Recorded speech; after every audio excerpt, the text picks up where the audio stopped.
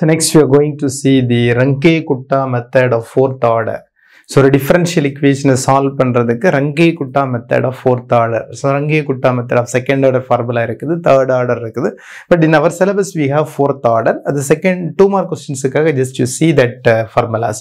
So Runge-Kutta method of fourth order அப்படிங்கிற போது formula yn plus 1 is equal to yn plus delta y. So எல்லா ப்ராப்ளத்துக்குமே RK method அல்லது Runge-Kutta methodனா yn plus 1 equal to yn plus delta y. Delta y அப்படிங்கிறது 1 by 6 into k1 plus 2k2 plus 2k3 plus k4. ஆனா k1 formula k2 k3 k4 னா என்னன்னு தெரியணும். So k1 அப்படிங்கிற போது h into f of xn, yn.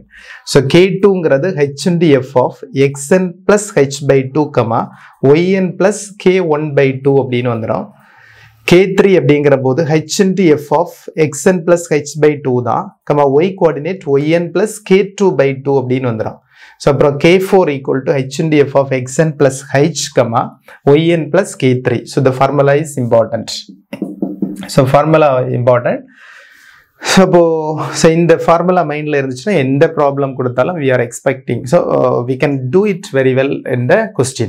So the formula important. Most probably we expect on 8-mark question for the university examination.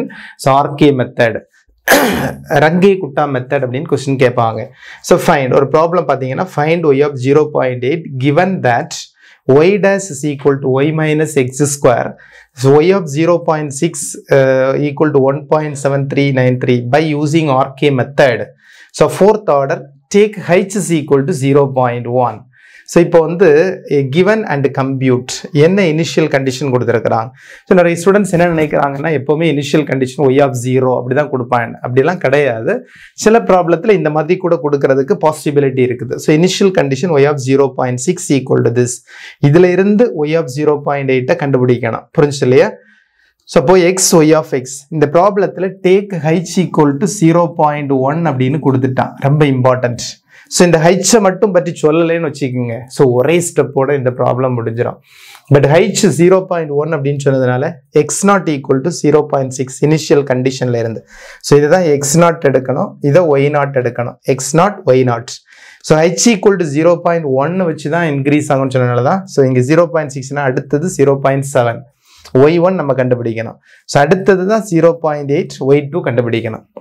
ஆக்சுவலாக நமக்கு இது வந்து ஸோ கொஸ்டினில் கேட்கல, இதுதான் நமக்கு வேணும். பட் இது தெரிஞ்சிச்சுன்னா தான் இதை கால்குலேட் பண்ண முடியும். So this is important, different.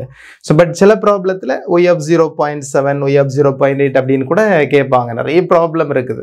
Second take the practice. அதில் உங்களுக்கு கன்ஃபியூஷன் இருந்துச்சுன்னா you refer the book also and also you can ask me, no problem. So இப்போ இது வந்து நம்ம given dy by dx equal to y minus x square, f of xy equal to y minus x square அப்படின்னு நம்ம எடுத்துட்டோம்.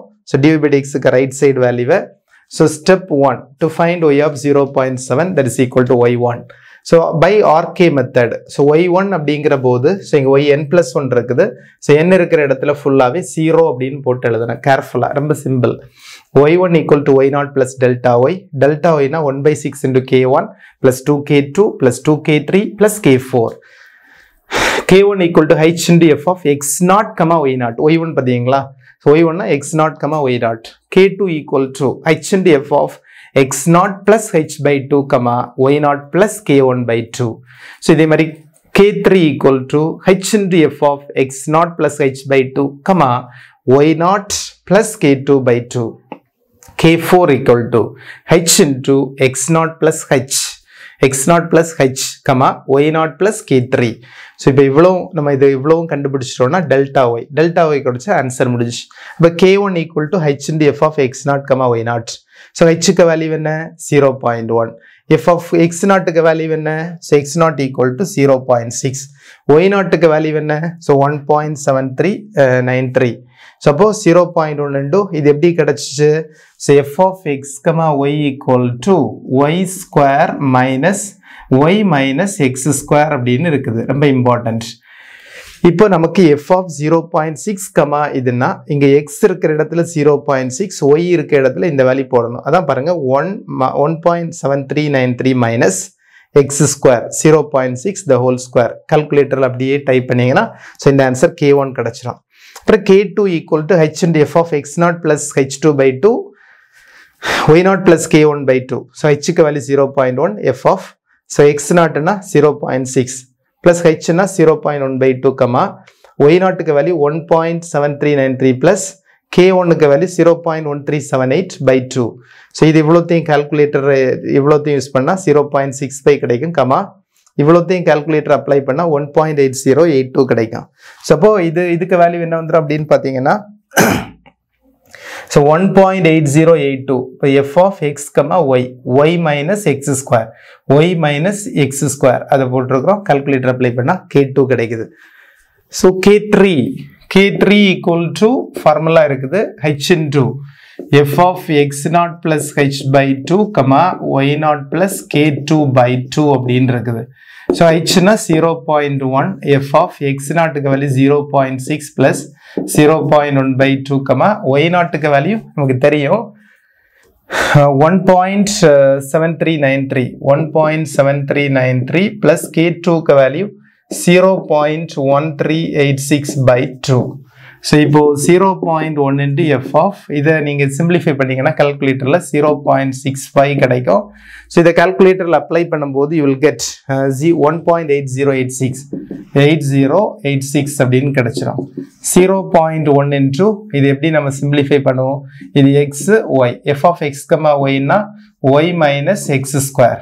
y க்கு value 1.8086 minus 0.65 the whole square. So using calculator we'll get k3 0.1386 அப்படின்னு k3 கிடைக்கும். அதே value தான் கிடைக்குது, ஒன்றும் பிரச்சனை இல்லை. So k4 is equal to h into f of x0 plus h, y0 plus k3. h na 0.1, x0 na 0.6 plus 0.1, y0 க்கு value 1.7393 plus k3 0.1386. so 0.1 into f of 0.7, so the calculator use பண்ணி add பண்ணீங்கன்னா so 1.8779 0.1 into இது x, y. f of x, y equal to y minus x square. rough work x, y minus x square 1.8779 minus 0.7 the whole square. So using calculator we'll get x k4 0.1506 இதான் k4. so இப்போ நமக்கு என்ன தெரியும் அப்படின்னா delta y கண்டுபிடிச்சிடலாம். now delta y equal to 1/6 into k1. k1 உடைய value 0.1378 plus 2 into k2 0.1386 plus 2 into k3 0.1386 plus k4 0.1506. so அப்படியே calculatorல 1/6 என்று அப்படின்னு apply பண்ணீங்கன்னா so you will get delta y 0.1405 அப்படின்னு delta y கிடைச்சிரும். so அப்புறம் y1 is equal to, so நமக்கு தெரியும் so y1 is equal to delta y0 plus delta y. so y0 க்கு வேல்யூ நமக்கு தெரியும் 1.7393 plus 0.1405. so adding using the calculator 1.8798. so this is y1. so இனி அடுத்தது நமக்கு என்ன வேணும் அப்படின்னா so y of 0.8 calculate பண்றதுக்கு so step 2 y of 0.8 அப்படின்னா y2. so by RK method y2 equal to y1 plus delta y. delta y அதே formula தான் k1 equal to x1, y1 h into x1, h by 2, y1 plus k1 by 2. so இதிலே அதே மாதிரி x1 h by 2, y1 plus k1 by 2, x1 plus h, y1 plus k3. so இப்போ நம்ம என்ன கண்டுபிடிக்கணும்? so k1 கண்டுபிடிக்கணும். so how to calculate k1? so k1 equal to என்ன வந்துரும் அப்படின்னா h into f of x1, y1 0.1 into f of x1 க்கு value so x1 க்கு வேல்யூ 0.7, y1 க்கு வேல்யூ நமக்கு இப்பதான் கிடைச்சு 1.87. இது x1, y1 வேல்யூ previous stepல கண்டுபிடிச்சோம் 1.8798. so previous stepல இருக்குது. so x1 க்கு value 0.7, 1.8798. 0.1 into f of x, y. 8798 minus 0.7 the whole square. So using calculator we'll get K1. இதே மாதிரி K2, K3, K4 கண்டுபிடிச்சிட்டு இந்த delta y கண்டுபிடிங்க. So you can get the answer easily. Try பண்ணுங்க. So easy உங்களுக்கு answer கிடைக்கும். So RK method. So Runge-Kutta method of 4th order. So this is important one. So very carefully can do it.